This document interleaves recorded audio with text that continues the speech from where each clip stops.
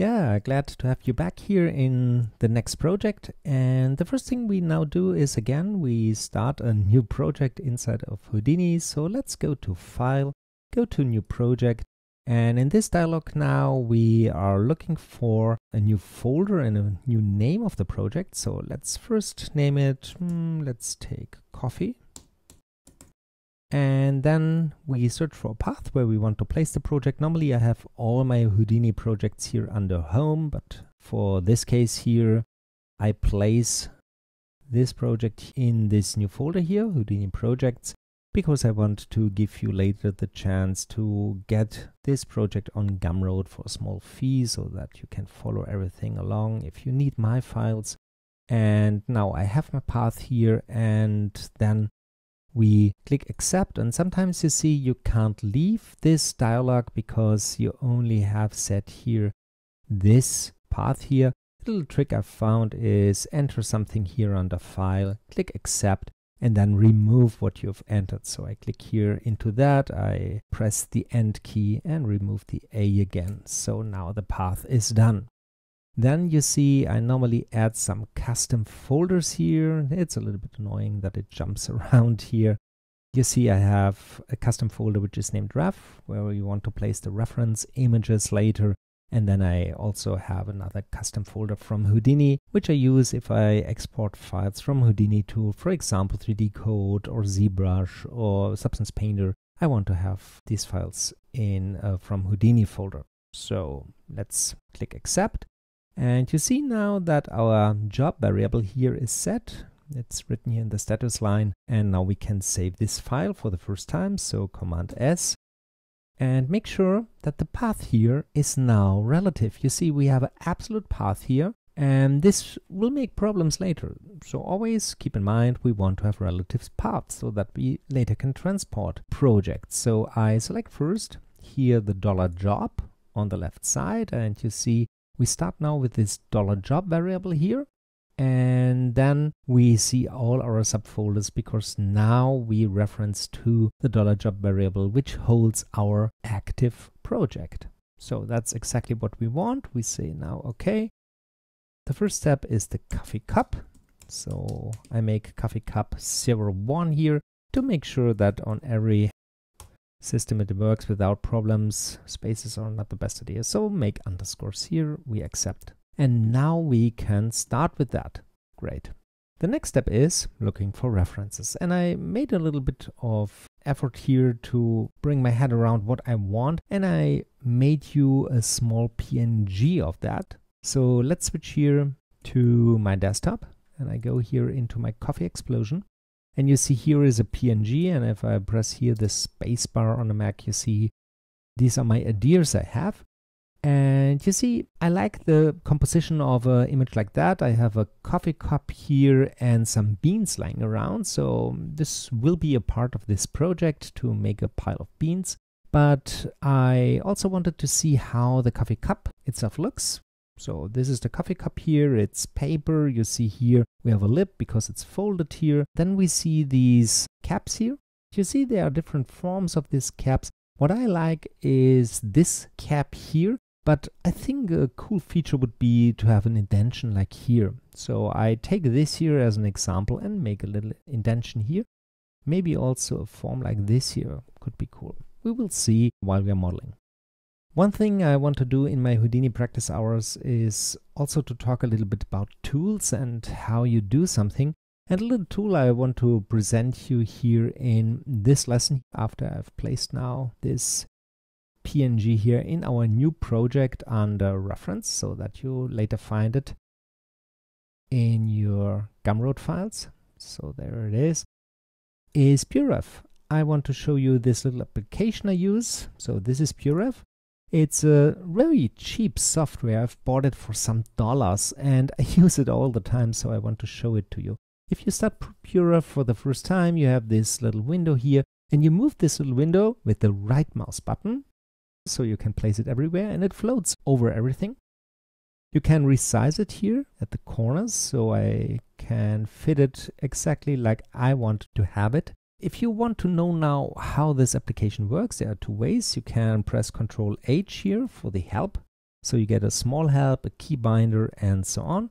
Or you can use here the menu. So if you go here to the menu, you see there are different modes and windows. And the thing here is the canvas. So you see you can change the canvas. Then we place images on it, and the images can be selected, arranged, aligned, and so on. And everything here has a keyboard shortcut. And so it's really keyboard shortcut driven. To find out about the keyboard shortcuts, you can go here to the preferences.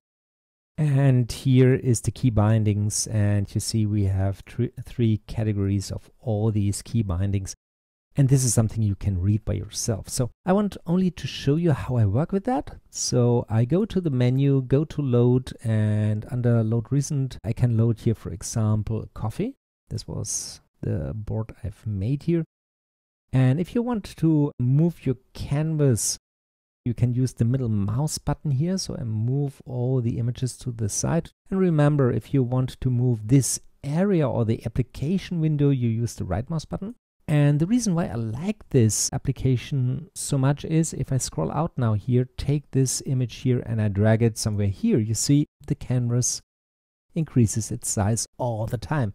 So you have no limitation where you place something. And so you can really be creative, place everywhere your stuff. You can press Command N for notes. So you can say, these are my cups. And I place it here, and then I move it to the side, Command N, and we say, okay, I need a little bit of stuff about beans. And I place it here, and you see, you never come to a border. That's the cool thing. Another thing which is cool is you can select an image and press the space bar to zoom it in and out. You see, this works also. You also can navigate in the images by the arrows right and left. You see, you can move through them and present them to a colleague, for example.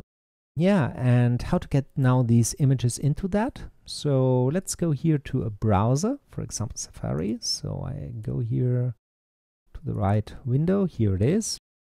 I place them side by side here, and let's Google something. So for example, we search for coffee beans. Enter. Okay, double E would help. Then we go here to images. And now I have all these crazy cool images about coffee beans. And I like, for example, this one here. And what you can do now is I use my middle mouse button to move this to the side. I go over an image. I hold on my left mouse button and then I drag, and that's it. Now the image is in the original size here, and you can zoom it in and out by the spacebar. I delete it again by pressing the backspace. And if you go now here and press your mouse button, you see the original size, and you also can place it in the original size, which makes more sense.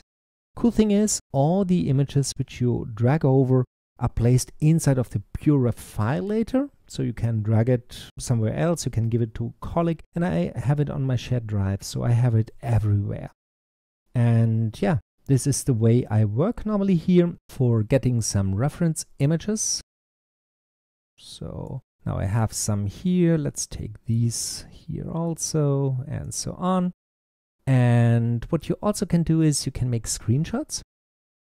I'm a Mac user, so I'm not so firm in knowing how it works on a PC. But what I can do here is I press Command-Shift-4, for example. Then I can drag an area here, which I'm interested in. For example, this one here.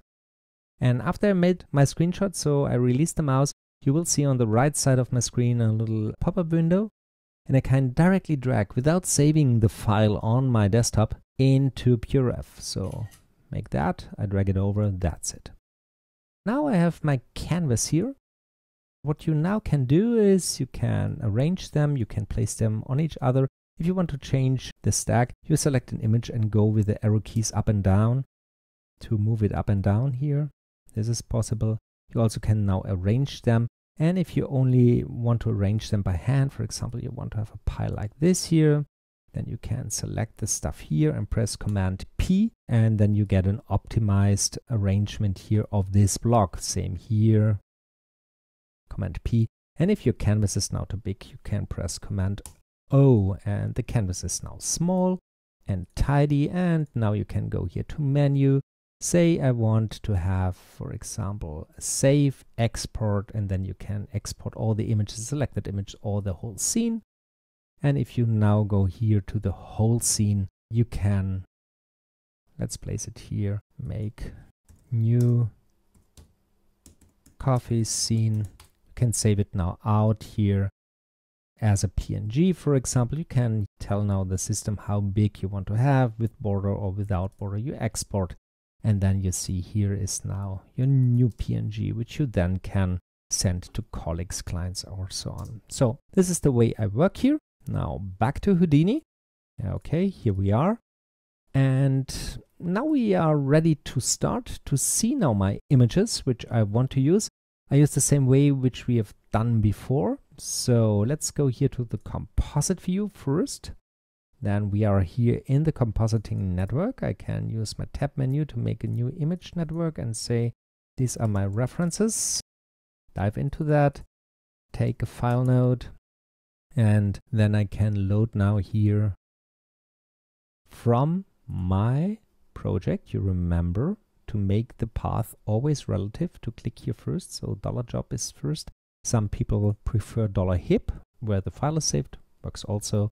And it's a little bit more safe if the people forget to set their project. If they open a new project, they sometimes forget, they only open the hip file. But if you go here to $hip, it always works because it works from the hip. But I go to the project here, and then we go to reference. And here's the PNG. I load that. Takes a while. And now we have in this area our coffee cups, and we can use them later. Let's leave that here, go back to the object or scene graph, go back here, save once, and now we are ready to start with modeling in the next lesson.